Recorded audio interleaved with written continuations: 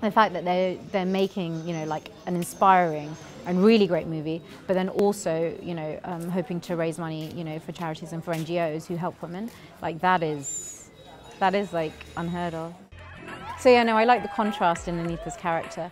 I mean, like all the characters in this, she's sort of, you know, imprisoned where she is, but I guess what I find interesting about her is she sort of has a sense of humour. I swear I'll send you to the Middle East. You won't come back. I've always wanted to travel. She's sort of like a little bit sarcastic and, you know, cracks a few sort of sarcastic jokes here and there. I think the great thing about the movie is that it is inspiring as well as, you know, teaching you the reality of it, because the strength of the human spirit is massive. And meeting the survivors at the beginning of the shoot, before we started shooting, you realise the strength of the human spirit, you know? It's about hope at the end of the day. It's all about hope.